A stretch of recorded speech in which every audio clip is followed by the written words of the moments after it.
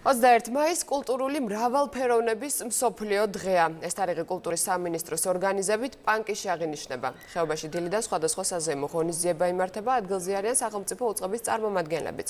სახალხო დღესასწაულის შესახებ ადგილიდან კახა კუპატაძე ისაუბრებს.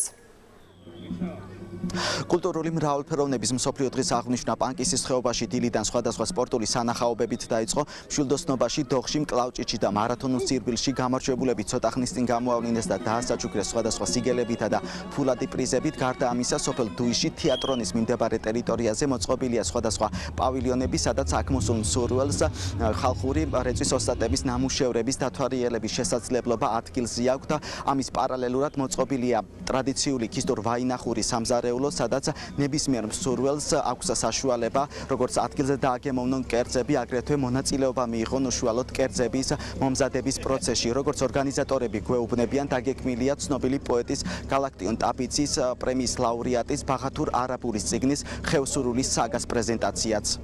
პანკის ხეობა სწორედ ის ადგილი არის, რომელიც მრავალფეროვნებასთან, მეგობრობასთან, კულტურულ სიახლოვესთან ასოცირდება. ჩემთვის პირადად ეს არის თვითყოფადობის, ურთიერთპატივისცემის დღე, სწორედ ისეთ პატივისცემის, რომელიც ბაღათურ არაბულის წიგნში არის აღწერილი, ხევსურულის საგა, ეს არის წიგნი ქართველების და ჩრდილოეთ კავკასიის ხალხების მრავალსაუკუნოვანი მეგობრობის და ისტორიის შესახებ. ძალიან ბევრი ღონისძიება არის დღეს დაგეგმილი, ამ დროისთვის მიმდინარეობს როგორც ჭიდაობა, ასევე სხვადასხვა კულტურული ღონისძიებები, სპორტული ღონისძიებები, ბოლოს დასრულდება ეს ყველაფერი დოღით და დარწმუნებული ვარ, რომ ყველა მომსვლელი ადამიანი იქნება ძალიან კმაყოფილი. ეს არის ძირძველი შემორჩენილი ხეობაში, პანკის ხეობაში შემორჩენილი ჭურჭელი, რომელიც დღემდე გვაქვს და სათუთად ვინახავთ.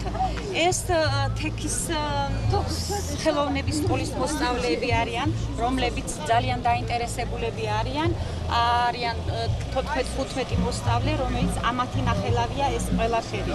არის ნაბდის თელა, მჭრელი თექები, კახური მქუდები, სხვადასხვა ორნამენტებით. ვახვევთ ხინკალს, ვაცხობთ ხაჭაპურებს. გვაქვს ჩვენი ტრადიციული საჭმელი, ვაინახური საჭმელი, ჯიჯიკ გალანიშ. გვექნება ასევე წვადები.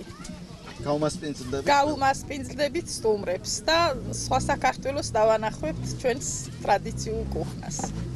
პანკისის ხეობაში სახალხო დღესასწაული წელს პირველად იმართება. დაგეგმილია გამორჩეული პანკისელი უხუცესის დასახელება, რომელსაც სიგელი გადაეცემა ხეობის ცხოვრებაში შეტანილი განსაკუთრებული წვლილისათვის. ვინ იქნება ამ ტიტულის მფლობელი ჯერჯერობით უცნობია. ცნობილია, რომ დღევანდელ დღეს მოწვეული მომღერლებისა და ადგილობრივი ქორეოგრაფიული ანსამბლების გალა კონცერტი დაასრულებს. კახა კუპატაძე საუბრობდა